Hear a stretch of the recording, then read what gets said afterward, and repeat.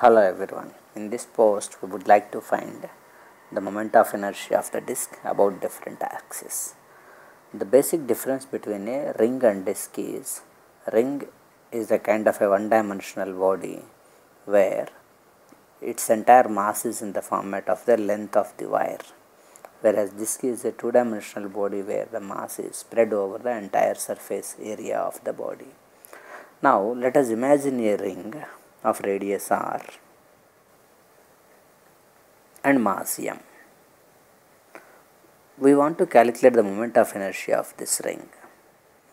Moment of inertia of body about any basic axis has to be determined basing on the concept of integration, that is by calculating the mass of a small particle and the distance of the particle and its square, and repeating the same for all the particles and adding all of them. That can be mathematically done in the format of a integration.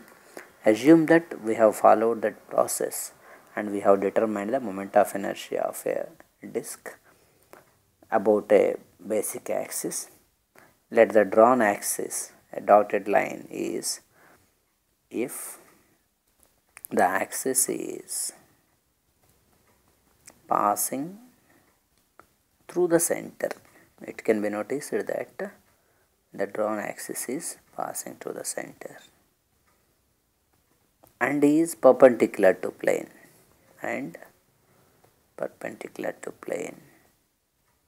Moment of inertia of this body I, many times even we can call it like IG, because this axis is passing through center of gravity, can be determined basing on a concept of integration as mr square by 2.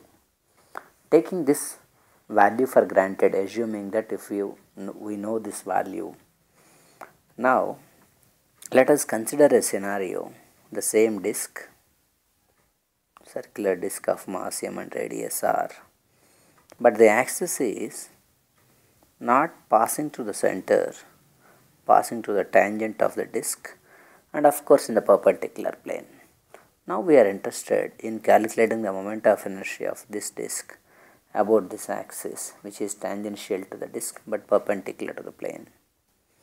Rather than again repeating the procedure of integration, we can use a theorem called parallel axis theorem. Just now we said Ig is mr square by 2. It is very clear that the distance between these two axes, parallel axis, is nothing but the radius of this disk. So we can write simply that using that parallel axis theorem, I is equal to Ig plus mr square. According to parallel axis theorem, moment of inertia of the body is equal to the sum of moment of inertia of the same body about an axis passing through center of gravity and the product of mass of the body with the square of the distance from the axis between the two axes of rotation. In this case, Ig is nothing but mr square by 2 and another mr square as per the definition. So the moment of inertia is 3 by 2 mr square. Like this, we can calculate the moment of inertia of a given body whenever the axis of rotation changes. Now, assume that we are having some another scenario where the axis is again changed. Let the scenario change like this. The disk is same, mass is same, radius same, but the axis is like this. It is about the diameter. I want to calculate the moment of inertia about this diameter. It is probably clear to understand that even if I draw the diameter like this, because of the symmetry of the body, moment of inertia is going to be the same. So this behaves like an x-axis, this behaves like a y-axis, and this is how the z-axis looks like. And we have proved just now, explained just now, that this z-axis is nothing but passing to the center and perpendicular to the plane, because it is perpendicular to both x and y. So we can say, as per the first definition we have made with respect to a disk, moment of inertia about the z-axis is mr square by 2, and we are interested in calculating the moment of inertia about either x-axis or y-axis. For this simply we can use a theorem called perpendicular theorem. According to perpendicular theorem of moment of inertia of any body about a given axis is equal to the sum of moment of inertia of the same body passing to the same point about two perpendicular axes in the plane, whereas the z axis is in the perpendicular plane. In the other way, Iz is nothing but equal to Ix plus Iy. Iz is nothing but mr square by 2. Both Ix and Iy are nothing but I diameter. That implies moment of inertia about a diameter or about an axis passing to the center in the plane can be identified as mr square by 4. Now, let us consider another scenario. The disk is same and we are interested to calculate the moment of inertia about a tangential line in the plane I.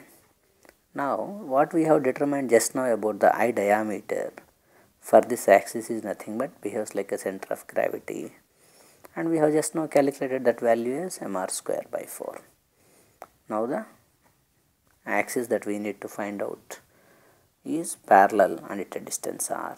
So, again I can use a parallel axis theorem as I equal to I about the diameter and mr square. So, the answer will be mr square by 4 and mr square. So, the final answer will be equal to 5 by 4 mr square. Thus, it is very clear from all this discussion that whenever axis changes, moment of inertia also changes.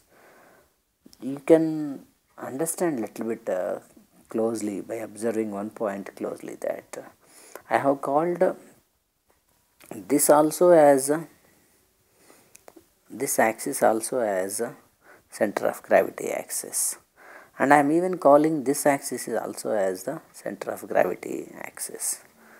Both are center of gravities, both are the axis passing to center of gravities, but probably one point that you might have noticed, observed, understood is, in the first case this center of gravity axis is perpendicular to the plane, whereas in this second case that is in the plane. Whenever axis changes, it is obvious that the moment of inertia also changes. Thank you.